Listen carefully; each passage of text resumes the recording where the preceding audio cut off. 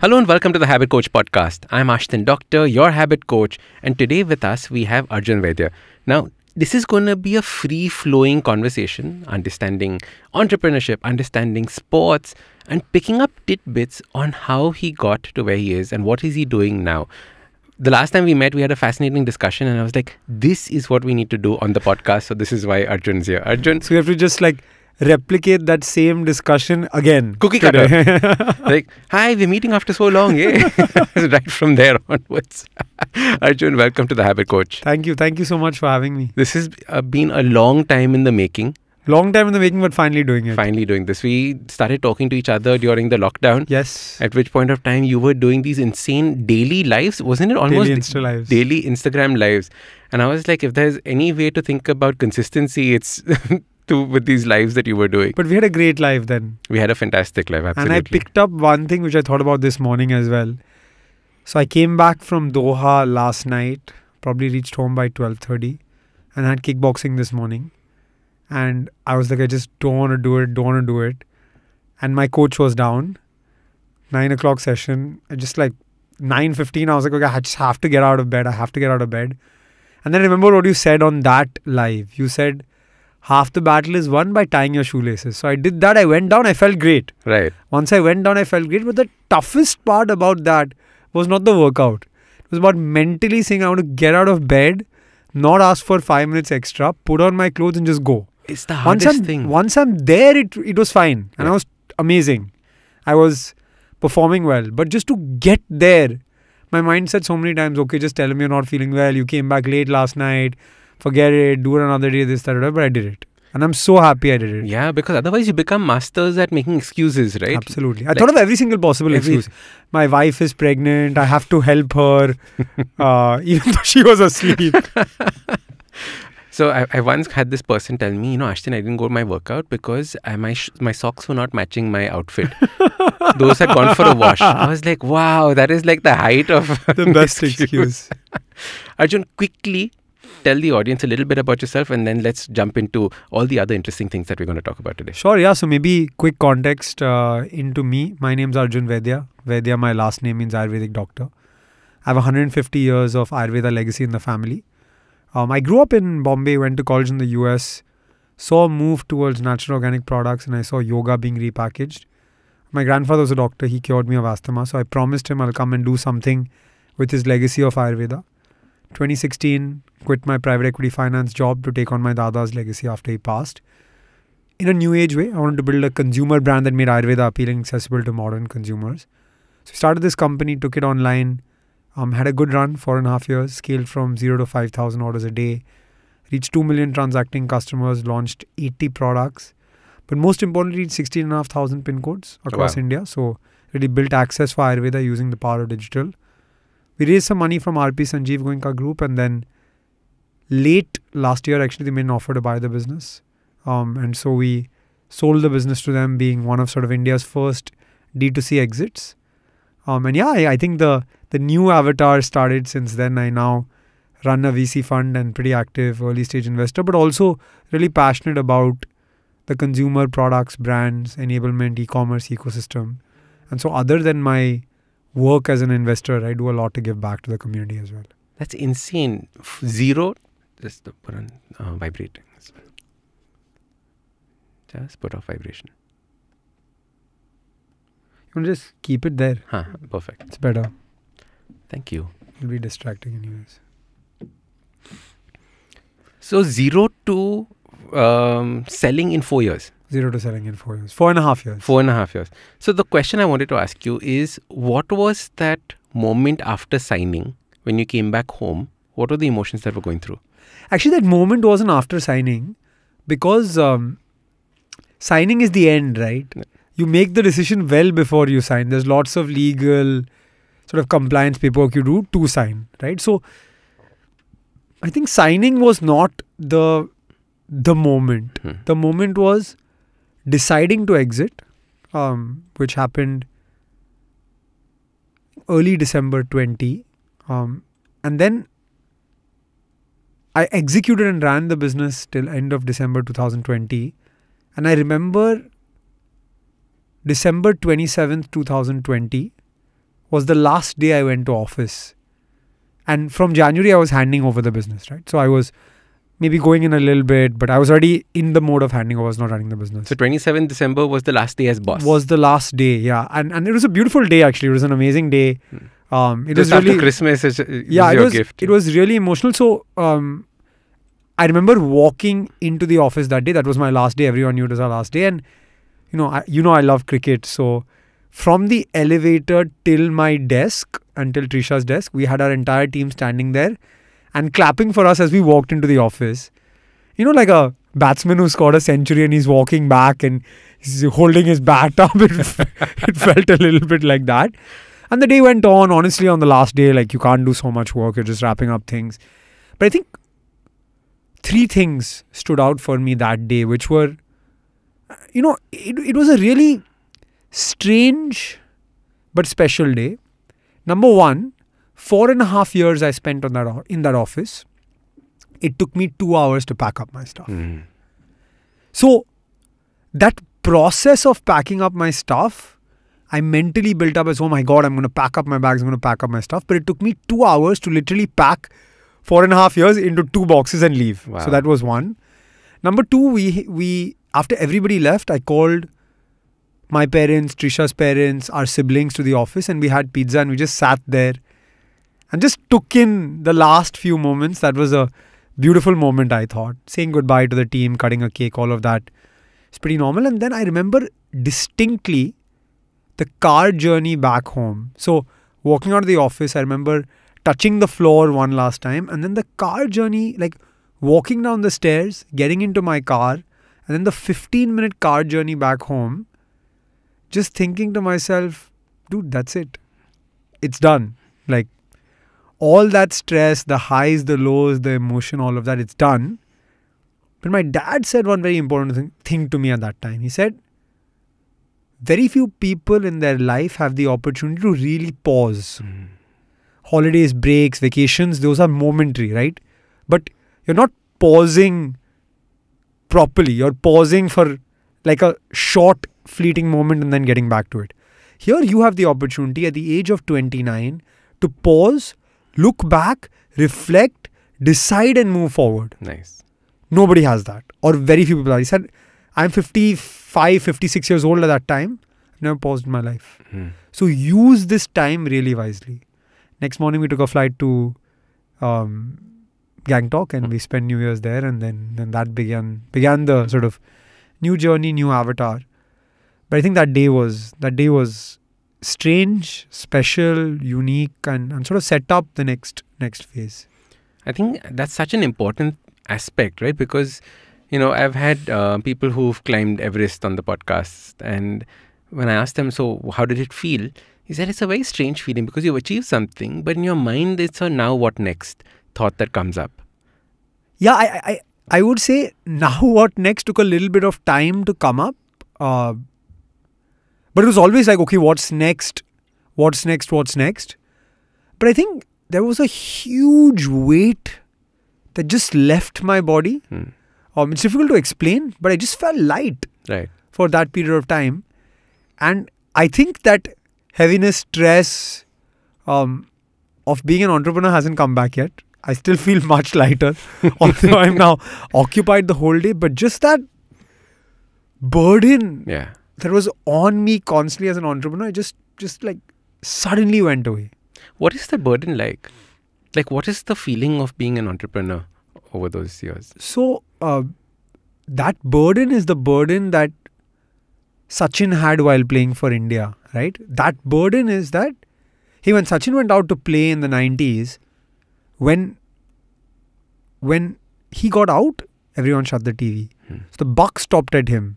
As an entrepreneur, the buck stops at you, and the buck of a lot of people stops at you. Your team, their families, your vendors, your suppliers, your partners, your investors. All of these people are dependent on you to perform every single day. Like, I remember going to the office once on a Saturday. Friday night was a friend's wedding, and so I was out there till late, and I went on a Saturday and I was just not able to work. But I was like, I have no option. Like, let me just eat something go for a walk downstairs and get back and get going. Because if I don't do something today and I just chill today, there's a lot of people dependent on me doing something today that will struggle, right? So I think that's a big burden. You wake up every morning with emails, WhatsApps, things broken, things that need to be fixed. And so, when entrepreneurs tell me, hey, I actually can't have such a routine schedule at an early stage. Look, if you're a late stage company, you're a unicorn, etc., the world is very different, right? Your position in the business is also very different. But if you're an operator who's operating on a daily basis, it's tough. It's very tough. So why would somebody want to become an entrepreneur then? Because the joy of creating is like nothing else, right? So think about it. I was in this office trying to take forward this dream of my grandfather's legacy, and the first 2 years pretty much hitting my head against a wall, not getting anything done, but dreaming that one day I'll be at 50 orders a day, and then dreaming that I'll be at 100, and at 100 orders a day I'll have like 30 people in my team, and then I got 30 people in my team, and then I was like, I'm going to have a, like how I see other big founders do it, I'm going to have a Christmas party for my team just before the end of the year. There's going to be 120 people there. And we had that Christmas party at LinkedIn Club. There were 120 people there. I'm going to get to a point where we have more than one office, and we had 7 offices.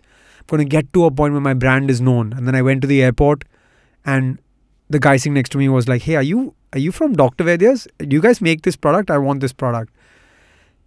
You dream about being recognized, and then you get recognized in all of these lists and all of these awards, and Jeff Bezos gave me an award and all of those stuff. You dream, and then you're living your dream, right?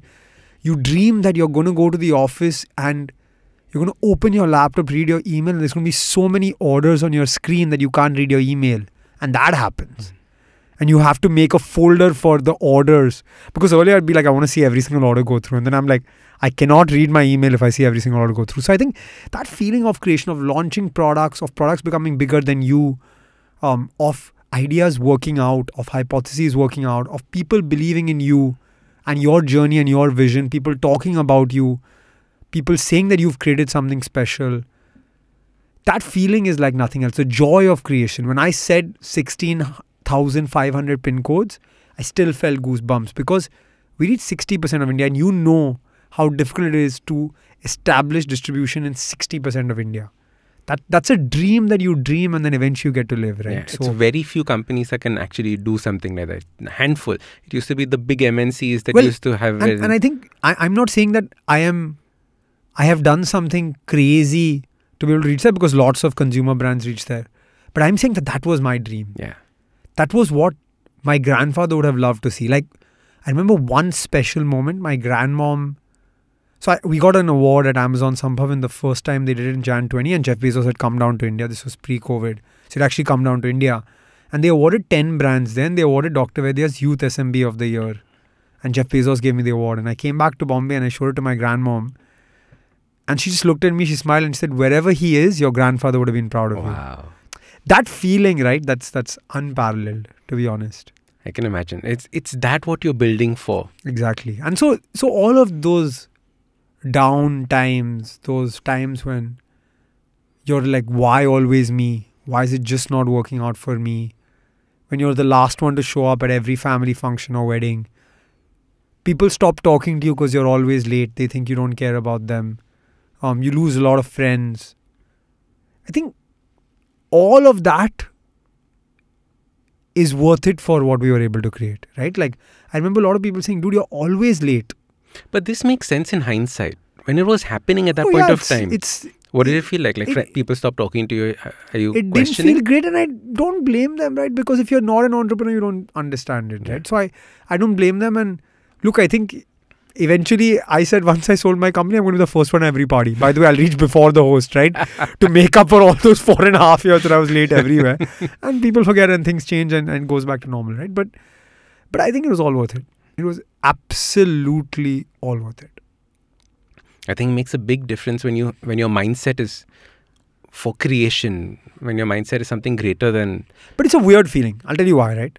Because you're making all these sacrifices without a surety that you'll achieve success. Like, there was no time in 2017 or 2018 that I was like, oh, I'm going to definitely hit out of the park. Nah, I'm killing this. But you're still taking these sacrifices. So the feeling is very weird when you're not achieving, right? It's like You worked for 13 hours a day and your company did 0 sales that day. You worked your ass off and nothing happened, right? That's really tough. That's really, really tough. And that feeling, that emotion, that like I'm totally worthless or useless and I'm not getting anything done. That's something I felt, and I felt that not everyone understands that feeling. And so when I exited my business, I was clear that that's something I want to help entrepreneurs with. So give my time pro bono to entrepreneurs, 6 hours a week, teach this cohort-based course, have a podcast, do all of those things to at least bridge that ecosystem support gap, because these are very complex feelings. And if you've not been through the journey, you can't feel it. Absolutely. You can't understand it. But what do you do when you feel like that?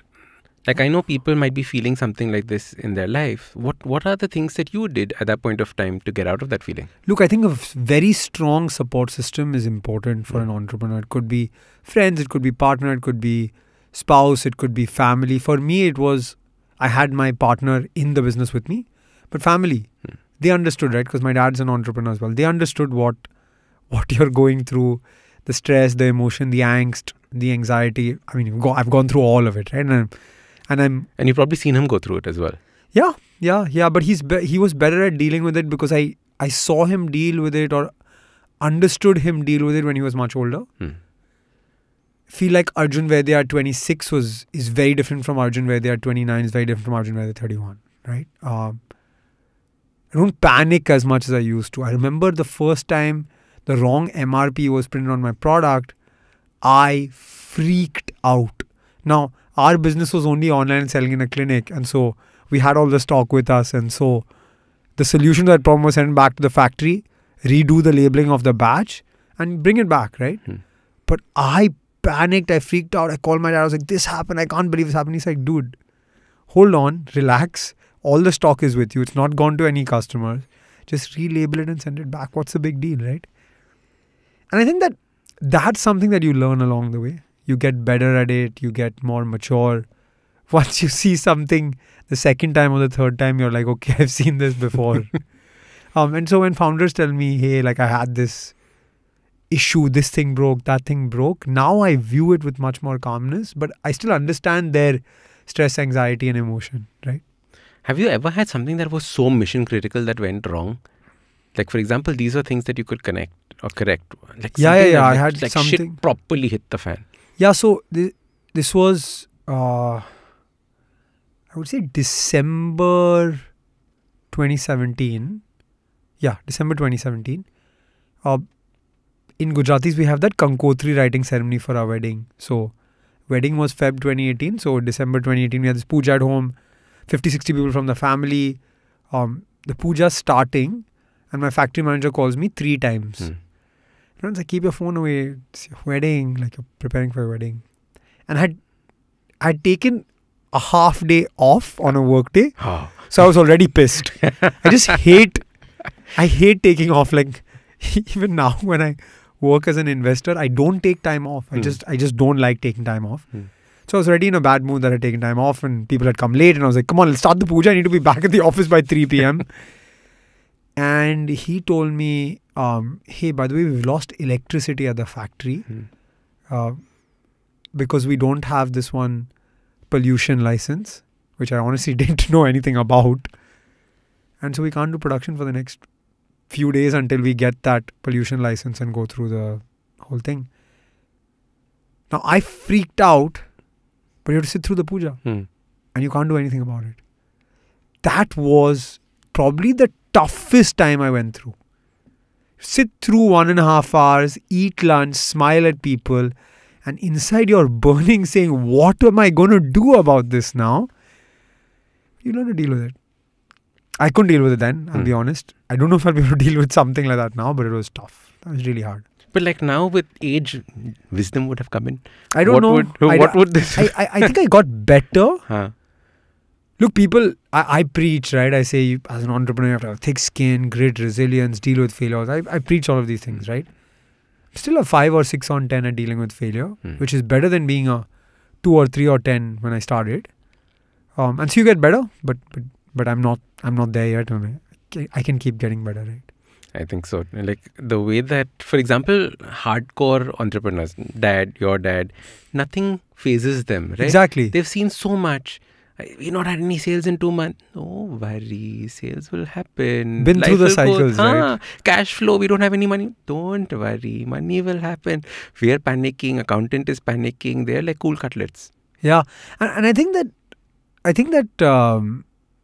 that comes, but it's a process that keeps iterating, and you keep improving, but it's gradual. Like I saw that with myself as well. As issues came along, I got marginally better at dealing with them. But it's that like you get 1% better every time you do it. So over a period of time, you can get. You have to have lots of mistakes in order to become better. But that's every day. Yeah. That's every single day.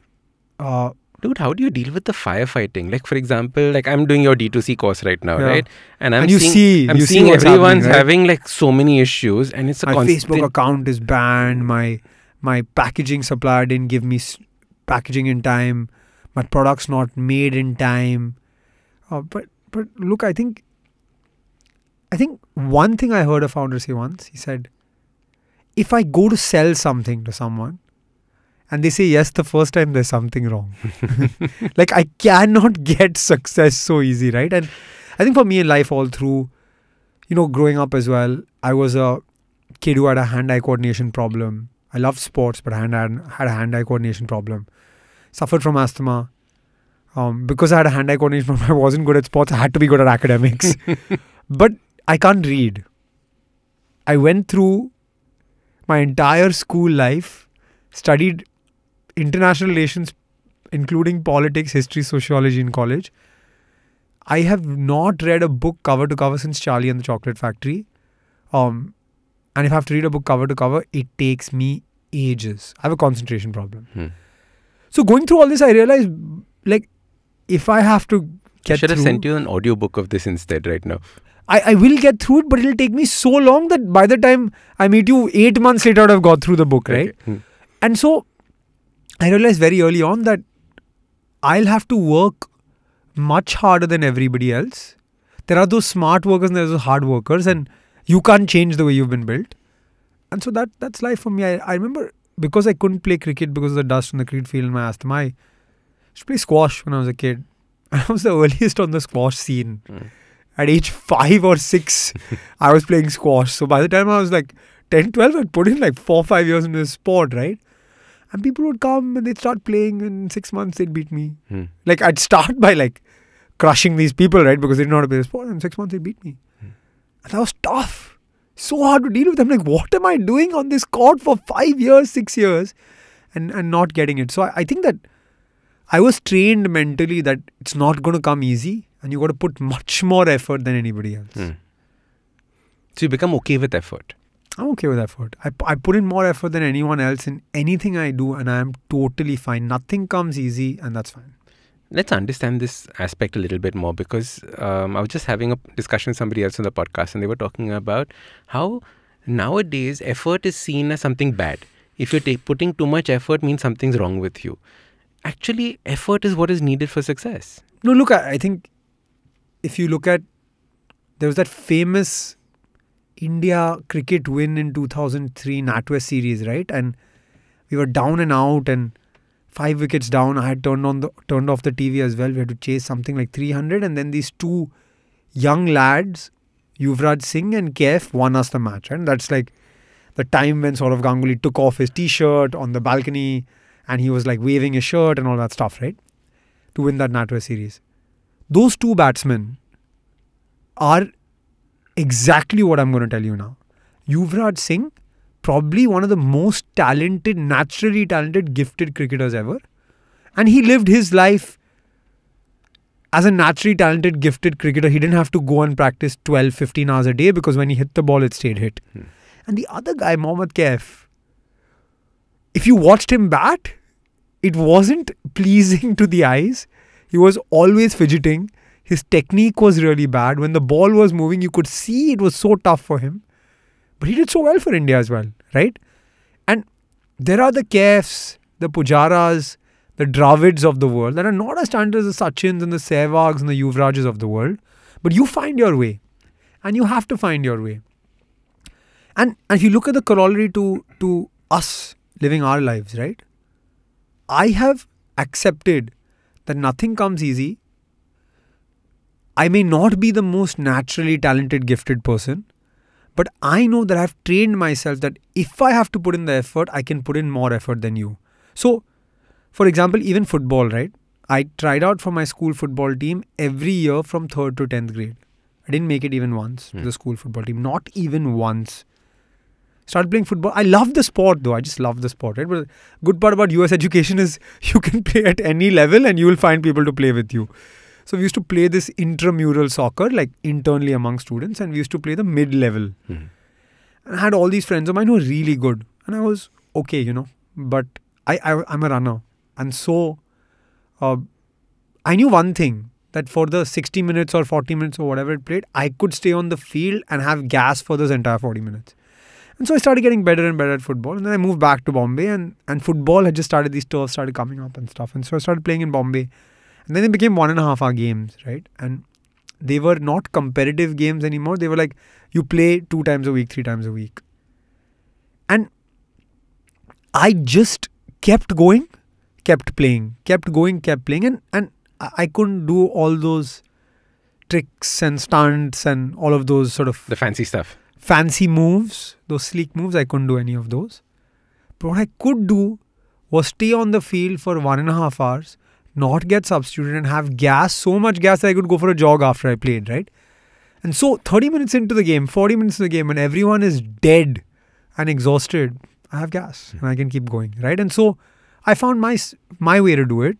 And I couldn't play as striker and that was fine. I played as a defender, but I found my way to do it. And for me it's a guilty pleasure, but the joy of eventually being better than those guys who made the school football team that I didn't was bittersweet at the end. They're panting on the ground. You're doing jumping jacks saying, come on guys, get out. Come on, keep going, yelling at them saying, come on, you got to run, man. What's going on?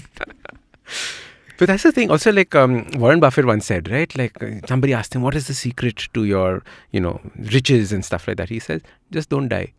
Right? Just don't die. Just don't die. It's like, I've just not died. That's why I've been able to stay. And if you think about it for an entrepreneur as well, right? A lot of people talk about luck. I actually believe there is nothing called luck. Why? Because people say, hey man, you were at the right place at the right time. COVID happened. Ayurveda boomed. You were online, you were market leader, etc. I was like, boss, it took 3.5 years for me to show up every day to make that luck, right? So I'm a very strong believer in consistency and showing up every day. And that moment of luck, or that, I wouldn't even call it moment of luck, opportunity will come. But if you're not there to grab that opportunity, then you're not going to get the opportunity, right? So consistency, hard work, showing up every day with the same effort, whether it's good or bad, gives you time to grab that opportunity. An opportunity may come in the first year, second year, third year, fourth year, fifth year. You don't know when it will come, right? But when it comes, you have to grab it. Are you ready at that point of time? Are you there? Are you there? Forget ready, are you there? In fact, just 2 days ago, I wrote my acknowledgement for the book. So in the books, you have this page called the acknowledgement. Sure. Who has helped you, etc. And I was one of the paragraphs was, I'm acknowledging the serendipity of life and the opportunities it gives you. Because the book was designed in that way. I wrote the book, thought I'd self-publish, and by chance, I met the publisher. And he said, hey, we've been asking you to write a book for us. We've been wanting to ask you to write a book for us. I was like, book is written. Tell me when you want to publish. Right? So it is that effort that suddenly materialized when a question was raised.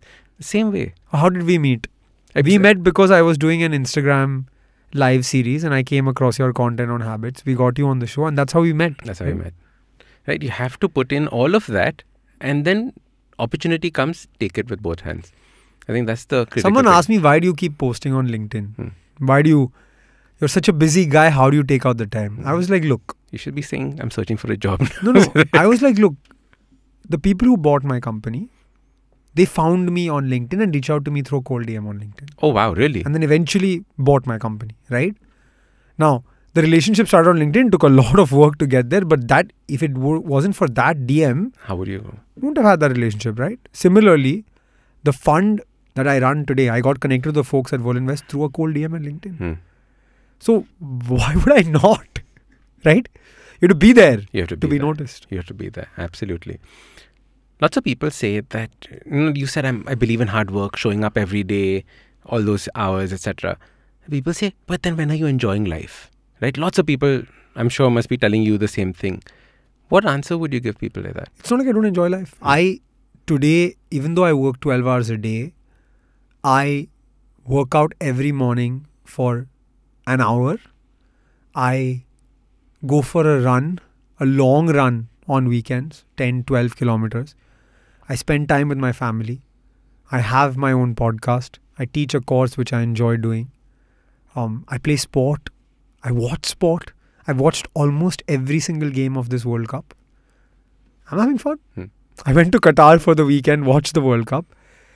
I think what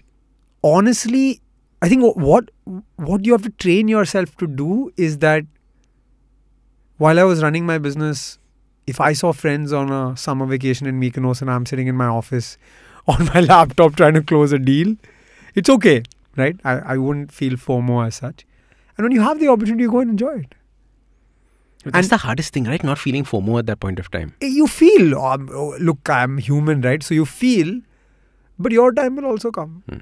And so when we sold our business, then we had all the time in the world to do that and more, right? It's about context.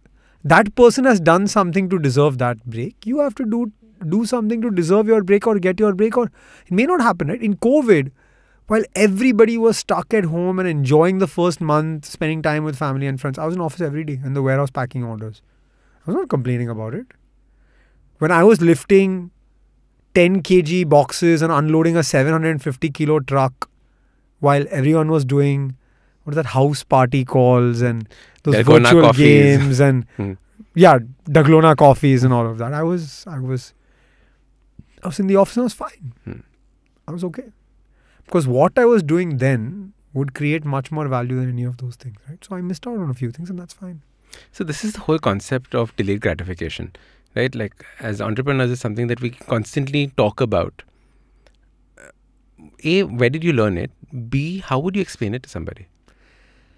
To be honest, I learned it because the first few years were so hard that I was like, okay, there is none of this anyway, so let's just keep zero chugging sales, along. zero sales, hopefully in future. Just keep chugging along and see what happens. But how would I explain to someone? I would say that, look, for anything in life that you really want, you got to put in the effort to get it, and that's how it is.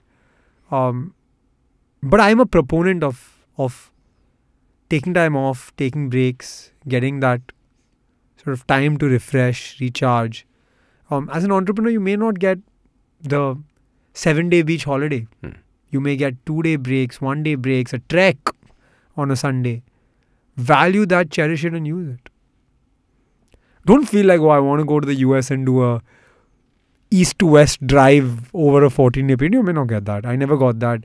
I didn't take, the max break I took was 4 days off while I was running Dr. Vaidya's, and that was terrible. Absolutely terrible. Why? I didn't enjoy it. I was on my laptop a lot of the time. I was stressed the whole time. I just hated the trip. So we decided we'll take at max weekends plus Friday, Monday. Because you take the entire week off, like, you don't enjoy it. Right? Why were you so busy running Dr. Vaidya's? Was there not a system that you could have put in place to I take think over we made a the mistake. work? We made a big mistake under-indexing on team. The reason we made the mistake is we didn't have the experience. And also we didn't have the funds, to be honest. Right? That's reality. If I were to do it all over again, I would hire a much stronger, empowered team early on. But you have your journey to make your mistakes, to learn and then... You had to get your hands dirty for sure to figure all of this out. We got out. our hands too dirty, if I'm honest. Right. We did. And that's fine because at 25, 26, you don't know any better, right? But getting your hands dirty and learning the amount of things that we learned. I can run Facebook ads if I want. Trisha can make an invoice on Tally. She's not an accountant or a CA. We didn't have anyone to do it at times, so we do it ourselves. When we get an order for our products, let's say a hangover product from a wedding planner on a Sunday, and they said, can you deliver it in 3 hours? We'd leave that family lunch, walk up the stairs because the lift didn't work in our office building on a Sunday, open the warehouse, take out the packets. Trisha would create the invoice and we'd drive and deliver it to wherever that wedding planner was to get that sale. Now, context, that sale was probably 60 rupees into 300, 18,000 rupees. So maybe it was actually not worth it for me to do all of that. But we did it. Yeah, and I think it shows for example, in your cohorts when you're talking about and people are lobbing questions at Trisha, like what was happening the other day. She's like, oh, like a champ. Oh, this is oh, this we've done. Oh, this we've done. Because you all have done everything. Yourself. Yeah, you've done everything yourself. And I think as a founder, right, if you think about business as well, and you think about life, you don't have to do everything yourself. But you have to know how to do everything. So nobody can take you for a ride. Correct. So when lots of founders say, hey, like my agency sucks and they don't give me the ROI, etc. I'm like, what are you asking them for? You're asking them for the ROI. They're not giving you the ROI. But can you read the ads? Can you go to the back end of the ads and read what they're doing and figure out whether it's right or wrong? You fire them and say, get better. They don't know how to get better. You don't know how they can get better. You can't advise them on use this creative. This product is doing better. This is wrong the way you're portraying this product. If you can't do that, if you can't say the audience is wrong, then are you going to lead them in the right direction? No. Absolutely. You're not putting in the effort in learning, because I'm guessing learning is such an important part of this entire journey, right? Like how much time do you spend on... I remember to understand the Amazon algorithm, I once asked one of my colleagues to print out the top 5,000 SKUs in FMCG on Amazon. And I read each and every name, number of reviews. Studied those 5,000 SKUs to understand what's working and what's not. 5,000 line item Excel. Read every single one of them. Initially, when we were trying to do exports, we had no contacts, no leads. So I pulled out the export data. You can buy the data, right, at the port. All the export data for HSN code means every Ayurvedic export from Bombay port, let's say for example. And they give you the name of the importer in the various countries. I went through that list of some 1,500 names. From that, found the contact details of 300 of those importers, wrote all of them. From Fiji to Hong Kong to London to the Caribbean to the US to South Africa, I wrote to all of these people. And you did this. I wrote them. You didn't hire somebody and to I remember write this. So clearly, like my eyes are shutting. It's 1:30 a.m. I'm going through this list trying to find their contacts. Most of them don't have websites. Some of them have email addresses. Some of them don't. It was an amazing experience. Trying to personalize each of them? But that's their software. So I learned a software called Mail Merge at that time. Now there's much better things, but that first I should do it without a software. And then I was like, this is so bloody inefficient. So inefficient. Crazy. Yeah, absolutely. Now it's so much easier to get all of this in place. What are 3 things that you would probably do differently if you started now? I would say the first one is I should have realized early on that I couldn't have done it alone. And so hire a more empowered team and get the right people to help you in the journey. Because if you don't have an empowered team, compounding doesn't happen, right? Trisha and Arjun putting in 12 hours a day, because I genuinely believe more than 12 hours a day, you can't work efficiently in a long period. Let's say you got to put in 14 hours, 1 day, 2 days. It's okay if there's something special happening. But on a consistent basis, if you work more than 12, 13 hours on a daily basis for 200 days a year, it's not going to work. You're going to lose efficiency. So if you're working 12 hours a day into 2 people, that's 24 hours of quality work. But if 8 people are working 10 hours a day or 6 people are working 8 hours a day, the compounding is much more, right? So I think hiring a better team. Number 2, I didn't invest in brand early enough because performance marketing was just chal raha tha, so we used to just keep it going, right? But after a while, we realized that people don't know Doctor Vaidya. They just know that this, okay, I went on Facebook, I saw this ad. And so the brand didn't get built early enough. It should have. Eventually, the brand got built and it's a very strong brand, but it didn't get built early enough. And the last thing I would say is I made a lot of decisions early on out of fear. And so you're sitting on the fence with these decisions. Those are the worst kind of decisions. Give me an example. For example, you pay to sponsor an event, but you don't take a proper sponsorship where you get branding, visibility, etc. all of that. So there's 2 packages. The 3 lakh package where you get the branding, visibility, the shout out on stage, you can go and talk, etc. all of that. Or you pay 1 lakh rupees and you get put at the bar and in the gift boxes. Nobody remembers you. But I would always pay the 1 lakh rupees early on, saying, "Arey, 3 lakhs too much.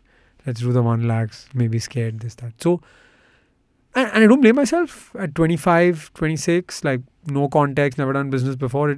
I was taking a lot of decisions out of fear, but decisions out of fear actually are worse than taking than not doing it at all, right? because you're just half there. My dad used to keep saying you're slightly pregnant with all your decisions. That's not the way to be. Either in or you're out, take your call. And did Dad's wise words work at that point of time? I hated hearing it, to be honest. I just absolutely hated hearing it. And I would argue with him all the time to his face, but I'd go back and I'd reflect and he was right. And he knows that I didn't want to hear it and I hated hearing it. But then I'd go back and I'd action it. It's not easy to hear, right? No, obviously. But there is wisdom, and so. And the worst thing is coming from your dad. You don't want that. You don't want to like hear if you had a it, mentor right? or something you don't like hear it. like a. So he would say, like, when other people tell you stuff about your business and they say it to you without any sugarcoating, you're okay. But when I say it, I have to think twice, walk on eggshells before I talk to you. It's not easy. Not easy. But I had the foresight to reflect on it and value the experience. And I worked out. Yeah, at that point of time, it's terrible to hear. I don't like it. But at night or in the shower the next day, you're thinking about it for sure. Was he right? So you have a podcast where you interview some of the biggest entrepreneurs, right? What are some of the learnings that you've had through those conversations? So many. It's been like more than 35 of them, and all D2C consumer brands. Tell us about the podcast and then you can... The podcast is called Direct to a Billion Consumers. The reason I started is because I had no context into what I was going to go through when I started my business. It's specifically for consumer brands and e-commerce brands.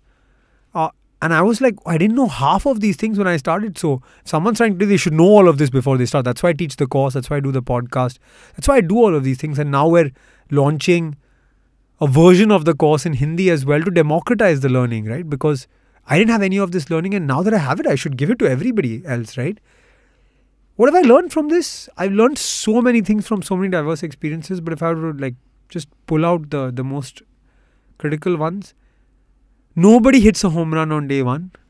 And when you think they've hit a home run on day one, once you go back in the story, you'll realize that they've also hit their heads against the wall for 2, 5, 7 years before they've hit that home run. And so seemingly what's in the press looking like a home run has had a lot of effort, time, energy, failure into it. Second thing, actually, all of us have those near-death experiences as founders, right? When it's almost going to end. And so you're not alone in that experience, right? It was almost over and then it turned around, right? And the third thing I would say is that what seemed implausible 5 years ago in terms of the number of brands, the availability of brands, the appetite for consumption, the niches being developed, it's very clear that there is still so much more scope. India is a brand-starved nation. Consumers want more and more. And so when people say, hey, isn't consumer brands, consumer D2C saturated? Like, it's 1.4 billion people in this country. Every market in our country, given the number of people who are available to do business and the number of consumers, will get saturated when someone's doing well. If you look at Ayurveda today online, there are so many brands that have come up after Dr. Vaidya has exited or after people heard the Dr. Vaidya success story. But you got to do it right. If you do it right, you'll win. Right? There were many Facebooks before Facebook, many Googles before Google, and many Apples before Apple. But Apple is Apple, Facebook is Facebook, and Google is Google for a reason, right? Yeah. In fact, somebody keeps saying that, the market's getting saturated. There's so many similar companies coming up, so many similar products, right? And the thing is that there's always a market if you know how to segment yourself. To tackle. Absolutely. Absolutely. So these are some of the learnings that you had from meeting with entrepreneurs. What are some learnings that you got from watching sports? Because I know this is the other passion, right? Entrepreneurship and sports are your two things in life. Yeah. So what are some of the learnings that you've had in sports that have guided you in life? So many learnings. Look, I think the great thing about sport actually is it's a leveler, right? So there's very few places in the world where you're actually, once you're on that field, everybody's equal. And then on that day, Morocco can beat Portugal because they played better on that day, right? And that's what we've seen happen. It was unthinkable. An African nation in the semi-finals, and I'm rooting for them and I'm so excited for them. So I think it's a great leveler. But I think the other thing about sport is, other than restaurants, it's the most naked business ever, right? Because the whole world is seeing you fail, right? 88,000 people in that stadium. In that plus stadium are everyone seeing at you home. fail, and plus those like 500 million people watching you on TV, all seeing you fail, you're scrutinized, right? So I think from all of that you learn, if they're dealing with failure and they're doing the interview at the end of the game and England is knocked out of the World Cup, and I saw Harry Maguire at a restaurant with his family and I took a photo with him and he seemed like, okay, you know what, I went through it. It was bad. I cried after the game, but life moves on, right? So I think life moves on is one thing I heard or learned. Second thing I learned is hard work. You gotta get better, and you only get better by putting in the hours. So I think it was like, you only acquire a skill if you put 10,000 hours of work into that skill. And I see the best sportsmen in the world just at whatever age, at whatever level, still putting in the hours, right? Virat Kohli is the perfect example of this.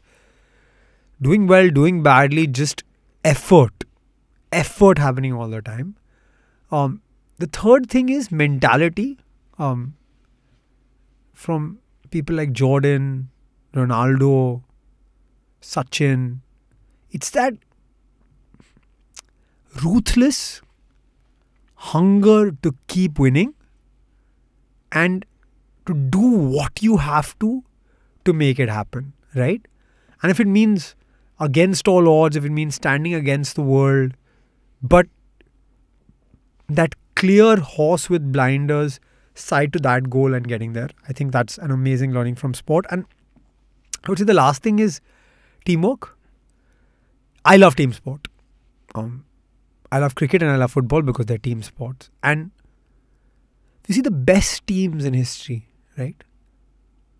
They may have one hero player, but they will not win if the rest of the team doesn't perform. If you look at the best Mumbai Indians teams, Rohit Sharma has performed, Hardik Pandya has performed, Krunal Pandya has performed, Surya Kumar Yadav has performed, Trent Bolt has performed, Mitch Baglaning has performed, Kieran Paul, all of them have performed. So if they've won 12 games that season or 10 games that season, each game would have a different match winner. And that ability to nurture the rest, even if you're the hero in the team, even if you're the entrepreneur, the founder, to nurture the rest of the people to do what they're best at and get the best out of them, that's critical. So I think these are the few learnings from sport. I learn from sport every day, right? Like I wrote a LinkedIn post recently about the Portugal-Switzerland game, where the manager Fernando Santos actually had the guts to bench Cristiano Ronaldo, arguably the best footballer ever, to play a 21-year-old kid called Gonzalo Ramos, who I did not even hear of. Honestly, I hadn't even heard of him. Then I did some research and found out he's the top scorer in the Portuguese league right now, playing for Benfica and all of that. Took that decision. If you get that wrong, you are the biggest villain in Portugal. Yeah. Now, his decision worked out. That kid scored a hat-trick. Portugal won 6-1. They made it to the quarters where they lost to Morocco. But he had the guts to take that call, and if it went wrong, he had the guts to say, I was wrong. Or I took that call for these reasons. Maybe it didn't work out, but that's what happens on the day. You have to be able to own up to your decisions. Taking those tough calls, knowing that this is mine. And I think because Portugal lost to South Korea the game before, right? And so I learned a few things. I learned one, sometimes you got to go all in. You got to accept the consequences. Sometimes the shake-up is important. The shake-up to get the team back is also important, right? So many, daily basis you learn, right?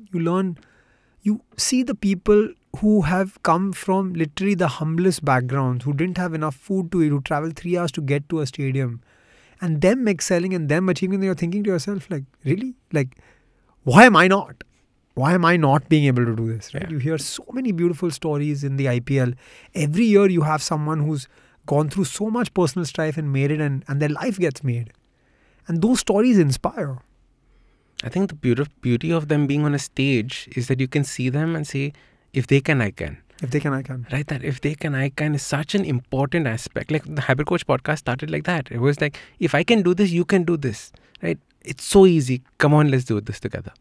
Right? It's all of that. This, if they can do it, what is it that I need to do and are able? Absolutely. Yeah. Okay. Last question. What's happening in your life now? Where are you headed? Actually, what's happening? So I think I talked to you about this, right? If you ask me where I see myself in 5 years, I will not give you an answer. For me, life is about the next 100 days. And 1800-day sprints make 5 years. So I don't look at 5 years from now. Had I looked at 5 years from now, I would have never believed I'd be sitting with you right now talking about these things, right? So I think for me, next 100 days, new year, setting goals for my work, for the fund, for all of those things. We're going to do it sort of towards the end of this week and plan what's the year ahead.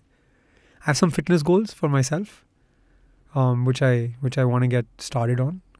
I have some other sort of outside of work goals that I've set for myself. But most importantly, a new beginning with family as well. So by January, I'll be a father, and I think that's a new exciting phase of life that I'm nervous, excited, anxious, and so happy to embark on. Baby number 2. Baby number 1. No, after Dr. Vaidya's. But I've heard that it's a crazily different experience. Different kinds of sleepless nights. Yeah. So that's a exciting new journey ahead, and I think I'm just thankful to be at the phase in life that I am right now, to be able to enjoy it, because 2 years ago I would be a different person. Crazy. Going through different things. How would you do your goal planning for the next year? Quickly, if you can, do you have a particular format that you do? Yeah. So I am a guy who believes in quantifiable goals. Huh. If you set these... I will be rich. Huh.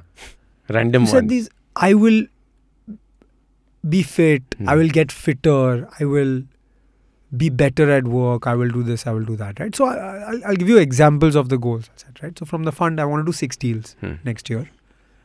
Now, I set myself a target of doing 6 deals. I'll do each deal on the merit. Maybe I'll do 7, maybe I'll do 5. But I want to tell myself I have to do 6. Let's say, for example, with my content on LinkedIn, I'll set a goal for myself. I want to write 4 times a week, every week, right? With my fitness, I want to work out 5 days a week for as many weeks as I can. If I'm traveling, if I'm not able to do it, tomorrow I have a 6:45 a.m. flight to Hyderabad. I can't go for a run at 4 a.m. It's not going to happen for me. So I would set quantifiable goals for myself, and I'd hold myself accountable to those every month. Okay. And see where I end up. Let's say, for example, I tell myself... But how many goals will you end up with? So will you have 25 goals? Will you have 5 goals that you'll focus on? Will you have 10 goals that you'll focus on? In each aspect of my life, I will set 3, 4, 5 goals, right? So there'll be work, there'll be passions outside of work, and there'll be fitness, and then there'll be family. I think these are the 4 aspects that I would set goals on. And that's how I'll... And 3, 4 goals for each. Yeah. And that's how I'll assess myself. Maybe not 3, 4 goals, maybe what's relevant for that aspect, but I will keep goals in each of these parts, right? I will not say only work goals are important. Right. And I'll let my fitness goals go because I'm killing it at work. And you won't put weightages on... No. None of that. No. I haven't got there yet. I know people do the weightages, but I think the weightages allow you to cheat. This is not so important, so it's okay if I don't do it. It's a low weight, so I'll prioritize that, and I'll get 100% on that and not get this. I haven't decided, or I don't believe that any of these things have more weight than the other. Do you write your goals, put them on the walls? Do you do any of that kind of stuff? Tell. Yeah. So I don't put them on the wall, but I put them in this notebook that I carry with me everywhere I go. Okay. It's in my bag, and I review it every month. And I also know that they're easy goals. In the sense that I said something I can remember every day. So if I'm messing up, I know in my head I'm telling myself, you are behind on this one. Right. If it's a really complex goal, like I have to do this and then do that, and then after that do this and then all of that, you can't remember it, right? But here I'm saying, I want to work out 5 times a week. It's Saturday, I've worked out 3 times this week. If I don't do Saturday and Sunday, I'm missing the goal. Interesting. Simple goal. Fantastic. Arjun, this was fantastic. Thank you so much for coming on the podcast and sharing all of this with us. My pleasure. I hope you enjoyed it as much as I did. It was brilliant. I'm so happy. Next year, let's do one more and let's see where we are. Let's see where we end up. Thank you so much. Thank you.